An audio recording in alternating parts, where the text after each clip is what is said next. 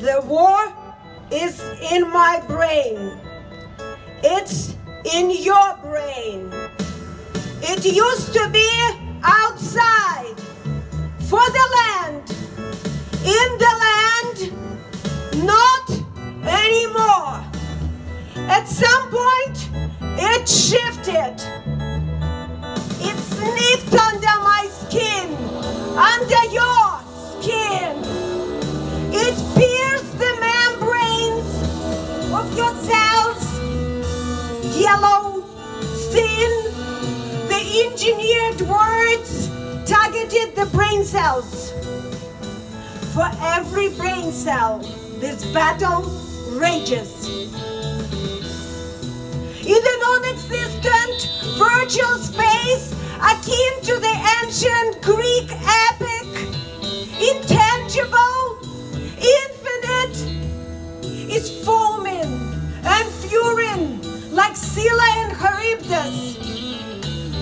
Digital green soldiers blink and shimmer the ethereal combatants of the surgical militant psycho ward, operating with syringes filled with minions and myths aimed at my mind, at your mind. My right for thought is claimed by the enemy. My heartbeat is stolen, recorded, analyzed, processed, melted into messages targeting my 8 gender income groups of consumers.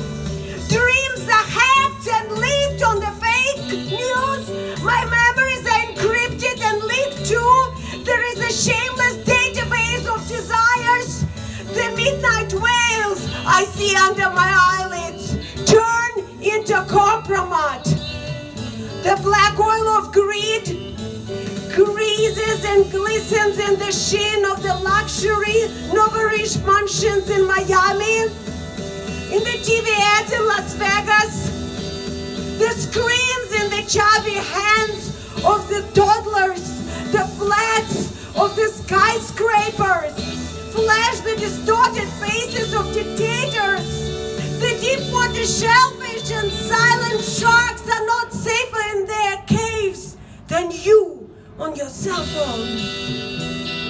Listen, this is what I saw in my collective geopolitical dream last night. We all are an enormous sea monster. It moves.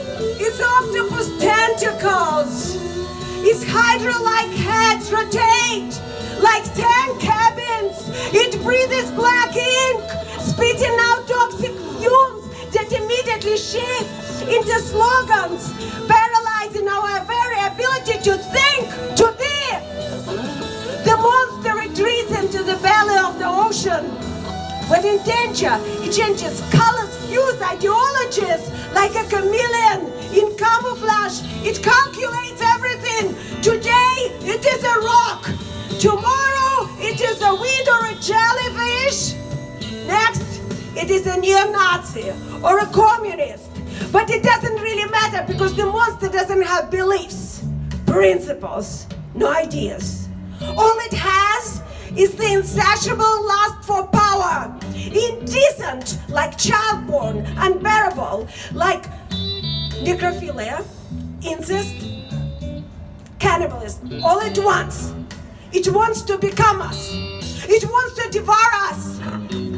Horny, hungry, raging, yet robed in the priest gowns, the pope of the murderers, with brown blood caked over the bubblegum pink and metal cross.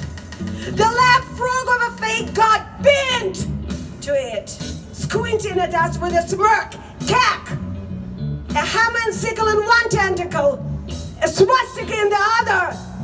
National flags of all countries in its horror tiara. The cheap aluminum of its artificial eye glitters menacingly at us, and there is nothing in the place where the heart should be, where a human would expect to hear another breathing being to have a heart. Because how can one exist without one? I hear it in my head. It has millions of steel teeth, tank teeth, and bullets that are screeching in the empty, dirty chamber of my head. Because of course, it is all only in my head. Where else could it be? The Uber monster, the phantom, the beast, Babylonian beast of 2017. My whole existence is compromised, raped, split into shards of a myriad mirrors by its very invention. Billions and millions of trolls howling in its honor. And I don't know anymore. Where did the blue sky go? Where did the sun go?